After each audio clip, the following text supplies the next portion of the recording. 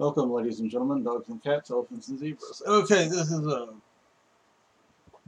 a muzzle loading question. We haven't really done anything about that's my hand right there, Lucky. I have Lucky Boy. Lucky, you want to say hi to the world? Say hello, world. Anyway, so I have a question. A long time ago, many months ago, I bought Hodgen 777 Easy Clean Muzzle Loading Propellant. Because that was all I could find at the time.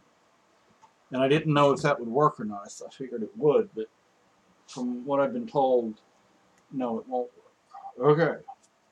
I have found GoEx. If you want to know, if you live in Cheshire County, New Hampshire, Troy, Keene, Richmond, Swansea, etc., and you need black powder, I suggest you go to Trader John's.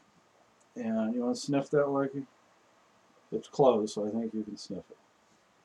I went to Trader John's and I bought 2 of these. These are, I believe, 1 pound. I think they're 1 pound each.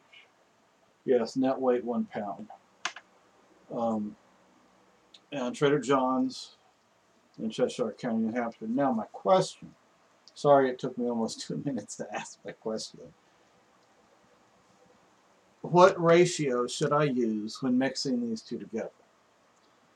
Because I don't want to just waste this stuff. And I have been told that I can mix them together, but this is what I need to use.